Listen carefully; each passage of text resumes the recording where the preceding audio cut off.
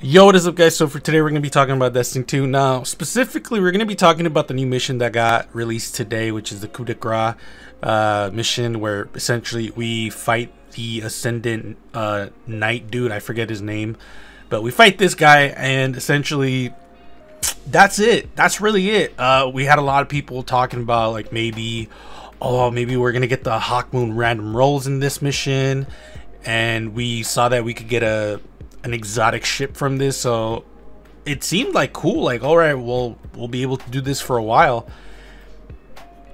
And then you complete the mission, and the cutscene at the end was cool. I didn't see it, so like for me it was completely surprised, but I knew what happens, unfortunately, because everyone in the world was saying what happens, so I didn't know what was gonna happen, but it was still cool to see the cutscene.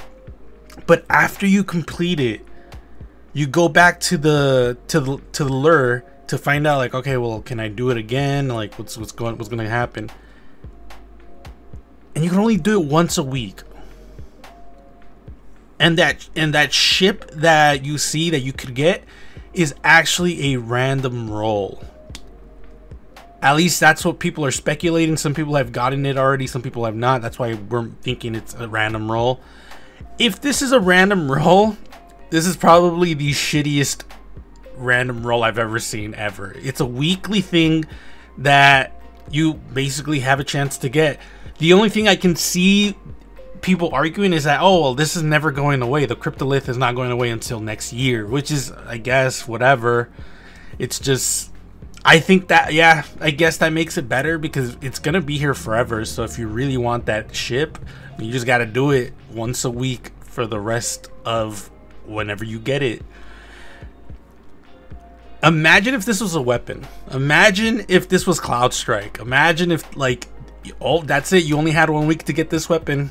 Or not even like Cloud Strike. Imagine if it was just like to get a really good random roll of a weapon, you could only do it once a week. Like, that's my thing. It's like, with sunsetting in the game, that would literally not be a thing that Bungie could do that would be viable, because they'd get so much hate on it. Like, they're already getting hate for it, and it's just an exotic ship. Really doesn't do anything in the game. So yeah, this mission was I enjoyed it for what it was. I mean, I know a lot of people are complaining that they're using the Dreaming City like assets that they already had. I personally have stopped caring to begin with. Like, I think at this point I just don't care. Like, it would have been cool if they had used a new Ascendant Realm. It would have been awesome if they had given us rewards worthwhile instead of, you know, just a quote-unquote high-rolled armor set, which I got like a 60 something, but the distribution was dog shit. I've heard people get low as like 51, and it's just like, what the fuck, dude? Like, yeah, this mission was cool. It's just not worth it, in my opinion. Just not worth it at all. Just like the season's not worth it at all.